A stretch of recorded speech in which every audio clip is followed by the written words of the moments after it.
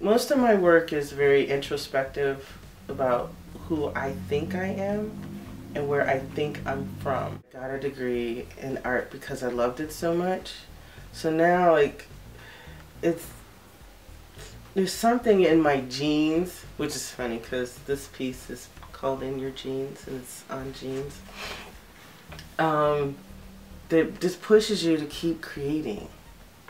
And so it's like this piece here was stepping off understanding and trying to understand where I'm from. I'm like collaging these maps of where my people have been and went and came from.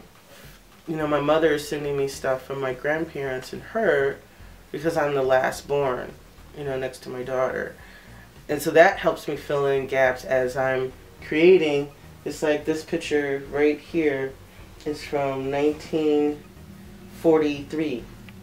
And it's their wedding picture.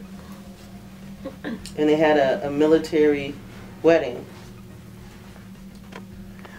But it took going through one of those boxes that was sent to me to find that picture. And that kind of further informed this piece, you know, and finding out that my grandfather's parents were sharecroppers in Mobile, Alabama, and finding out that my grandmother was born in a taxi in New York City. You know, it's those little things that go, okay, so where's the next step? What else am I going to do? And the mural making was a happy accident because I was asked to help with the mural.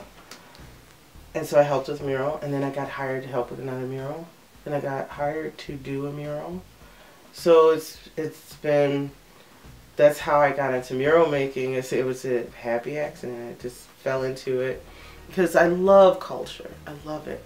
It's like if I could travel the world and be able to bring all that back and share it with my community, oh, I would love to do. That's the grant I want.